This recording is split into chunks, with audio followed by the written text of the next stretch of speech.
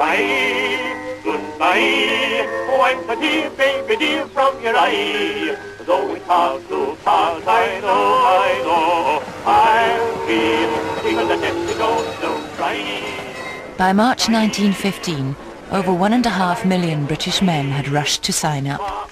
So there was hardly a family that didn't have someone away fighting.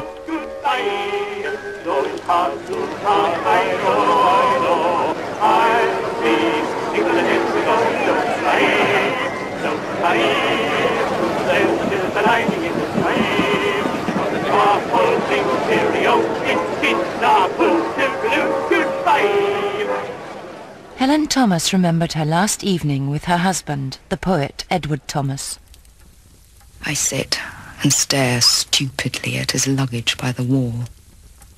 He takes out his compass and explains it to me, but I cannot see. Then he takes a book out of his pocket. Shall I read you some? He reads one or two to me. His face is grey and his mouth trembles, but his voice is quiet and steady. And while he reads, his hand falls over my shoulder, and I hold it with mine. Keep the home fires burning while your hearts are young. For Helen Thomas, her worst fears were realized when in 1917 she received the telegram telling her that her husband had been killed in action. Vera Brittain was a 21-year-old student at Oxford University. She, like the millions of other women left behind, lived in fear of receiving bad news about her loved ones. Her fiancé Roland was serving at the front. So were her brother Edward and close friend Victor. Vera didn't want to be left out. She wanted to do something useful as well. So she left university to become a nurse. In a surgical ward, I had told Roland, the nurses hardly occupy the silent-footed gliding role which they always do in storybooks. The mixture of gramophones and people shouting or groaning after an operation relieves you of the necessity of being quiet. They were blaring, blatant gramophones, though the men found them consoling, perhaps because they subdued more sinister noises. They seemed to me to add a strident grotesqueness to the cold, dark evenings of hurry and pain. Just before Christmas 1915, Vera received some good news. It was a note from Roland saying he'd be home on leave. 2 days later, the phone rang. Believing that I was at last to hear the voice for which I had been waiting, I dashed joyously into the corridor. But the message was not from Roland. It was not to say that he had arrived home that morning, but to tell me that he had died of wounds on December 23rd.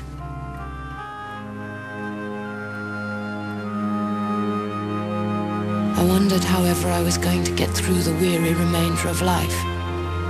I was only at the beginning of my 20s.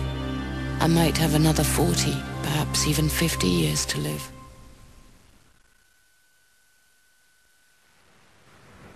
Her friend Victor was the next to die. Vera prayed that her brother Edward would survive. But in the final year of the war, he was killed as well. By the end of the war, nearly every family in Britain had lost someone.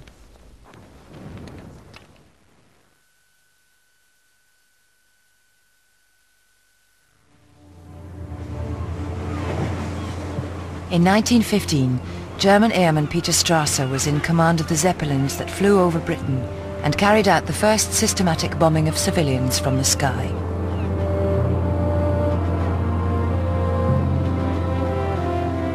A soldier cannot function without the factory worker, the farmers, and all the other providers behind them. Nowadays, there is no such animal as a non-combatant. One of their favourite targets was the Royal Arsenal at Woolwich, where they made shells and bullets. Gabrielle West worked at Woolwich. A few weeks ago, we heard distant guns in the middle of the night. We looked up, and there was the Zepp, so low you could see the cars hanging underneath. My word, we did scoot. There was tremendous din of firing, and a great smell of smoke, and things began to patter on the roof. I thought I was dead that time. We, who strike the enemy where his heart beats, have been slandered as baby killers and murderers of women. What we do is repugnant to us too, but necessary. Very necessary.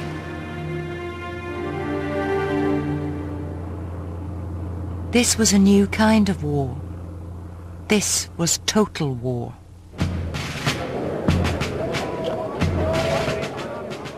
It meant that soldiers and civilians were all involved.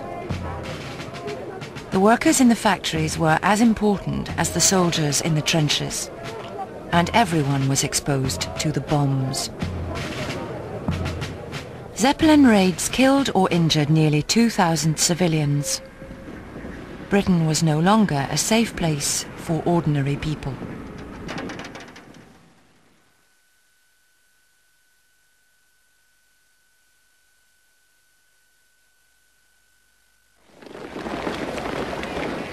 In England, just before the war, one of the most important political issues was the right of women to vote. It was the suffragettes who led the fight. First, they tried peaceful protest. But when this didn't work, they turned to violence, burning down and bombing buildings. The British government started a campaign to silence the suffragettes. They were sent to jail and forced to endure all the humiliation of prison life. 7 months before the outbreak of war, one of the suffragette leaders, Sylvia Pankhurst, was sent to prison for breaking a window. She, like many others, went on hunger strike and was force-fed. I heard footsteps approaching outside my cell. I was strangled with fear, yet alert to every sound. A crowd of wardresses filled the doorway. They flung me on my back, on the bed, and held me down firmly by shoulders and ankles. Then the doctors came stealing in. A metal instrument pressed against my gums, cutting the flesh. They were trying to get a tube down my throat. I braced myself to resist that terrible pain. They got it down, I suppose, though I was unconscious of anything then, save a mad revolt of struggling.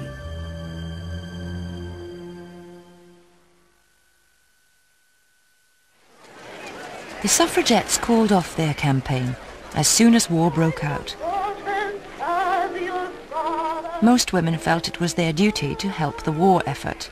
At first, they encouraged men to enlist and provided things for the troops. They collected millions of cigarettes, books and pairs of socks. By 1915, there was a shortage of workers as so many men had joined up. In this total war, women were needed to take over jobs which had always been done by men.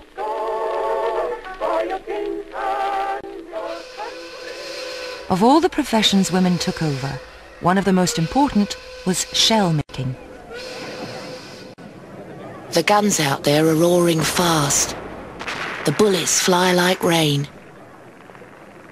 The aeroplanes are curvetting. They go and come again. The bombs talk loud. The mines crash out. No trench their might withstands. Who helped them all to do their job? The girls with yellow hands.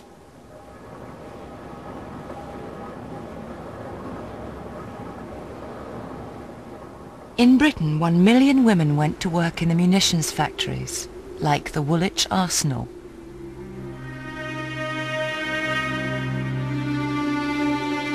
The first time you go around, you think, what an interesting place.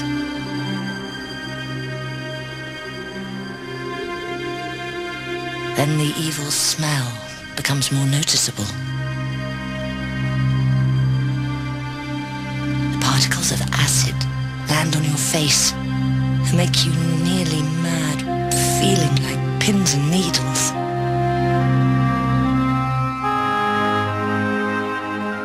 Gabrielle West was part of the women's police service. Her job was to keep order inside the factories.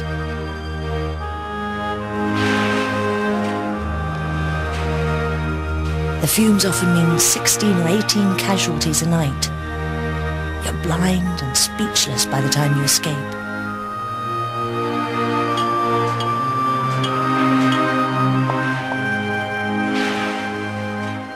Some of the casualties weren't serious. Women cut their fingers or got grit in their eyes.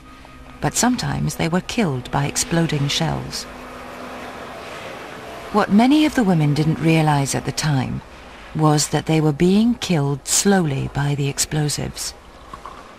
All the time they were in the factory, they were breathing in the poisonous fumes of the TNT. The first symptoms of TNT poisoning were like a common cold. But these soon got worse, as munitions worker Caroline Webb discovered. It was all bright ginger, all our front hair. And all our faces were bright yellow. They used to call us canaries.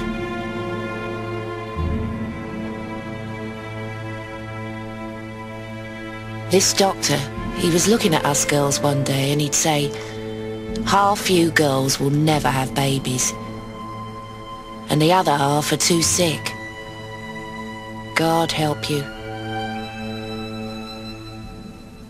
War work was dangerous, but the women knew that without their supply of shells and bullets, the men would lose the war. Sometimes when we come upon our little train, it will be all packed with different people. And there'd be all the officers sitting there. Some of them used to look at us as if we were insects. And others used to mutter, well, they're doing their bit. We said, well, we don't mind dying for our country. The women believed that after the war, their work would win them the vote and recognition. But as the men returned, women were forced out of their jobs, and equal voting rights with men were not achieved until 1928.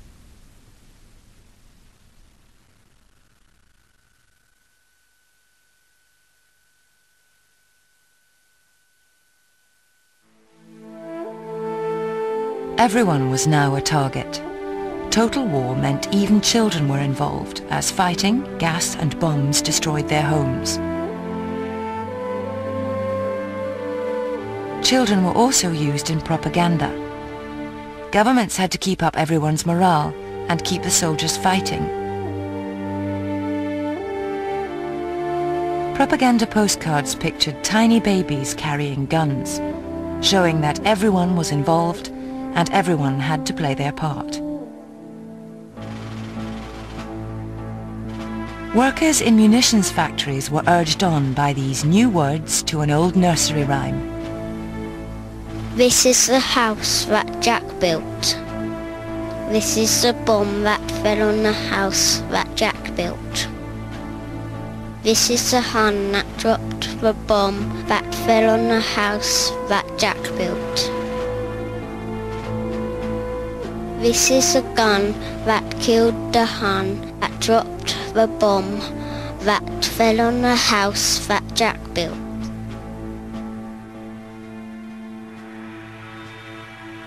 Propaganda posters showed the enemy as a devil, someone to be hated. In newspapers, real events were distorted and exaggerated to make the enemy seem like a savage. British war correspondents in Belgium have seen little murdered children with roasted feet. The tiny mites were hung over a fire before they were slain.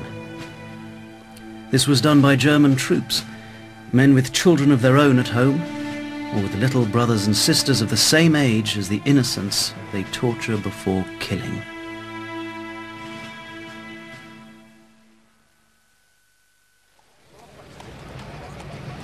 On July the 1st, 1916, the Battle of the Somme began. It was the single worst day in British military history. There were over 46,000 British casualties and over 19,000 soldiers were killed. The British government carefully controlled how the newspapers reported the battle. They weren't so successful at controlling the new medium, film. The world's first war documentary gave people a much more realistic and shocking view of the war. People saw this silent film at the cinema. Music played as they watched. People were stunned by the images from the Somme. Some of them had been staged, but most were real. As the film showed the soldiers going over the top, the music stopped playing. And the audience could see the soldiers being killed.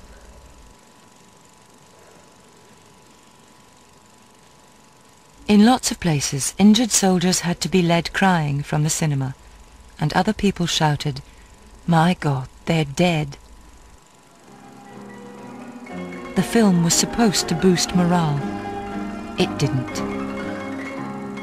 It was seen by an estimated 20 million people. The British government, like governments everywhere, quickly realized the power of the moving image. In future, official films of battle would only show carefully selected pictures.